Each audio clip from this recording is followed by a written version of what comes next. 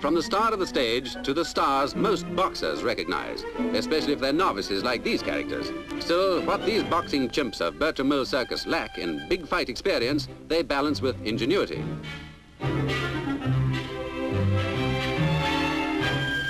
A sure sign of inexperience. It's far better to stay in the referee's good books. Here's another way to antagonize him.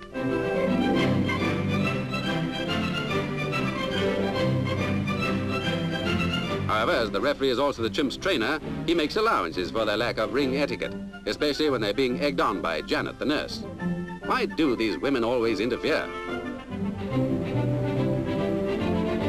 Seconds out. The atmosphere is tense as the fighters come together. At the weigh-in, Billy, 7 years old, scaled 8 stone 4 pounds, an advantage of nearly a stone in weight and 2 years in age. And already it looks as though Pepe is in trouble.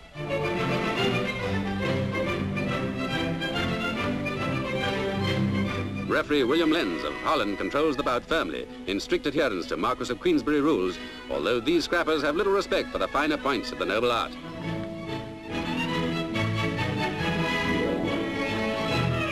Sparring for an opening, now the boxers are really on their toes.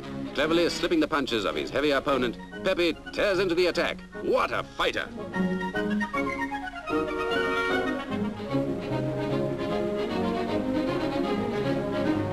If the little un can box Billy and keep inside those powerful swings, he can sneak a points win.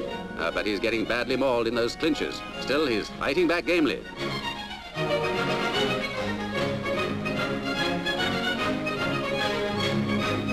"15 seconds to go before the end of the round, and Pepe drives Billy back onto the ropes with some spirited counterpunching.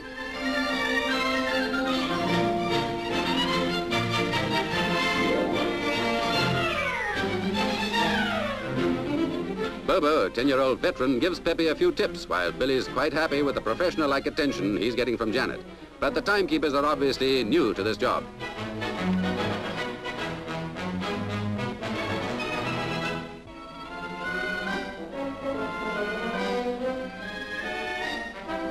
Seconds out. Would someone please tell that chap to sit down? The people at the back can't see. Round 2. And determined to make use of his physical advantages, Billy crowds Pepe onto the ropes. "Yeah, you great bully."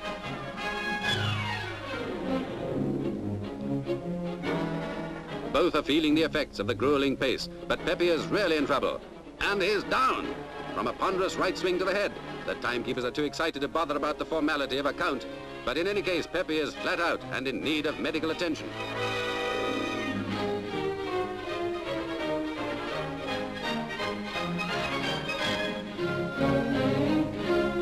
A brief examination by Dr. Bobo finds no sign of injury. And although the defeat means a setback in Pepe's championship aspirations, there's no doubt he'll soon be making a comeback. In the meantime, it looks as though we have a worthy champion in Billy. If he can find some more weight, who knows, the heavyweight championship of the world may yet come back to Britain.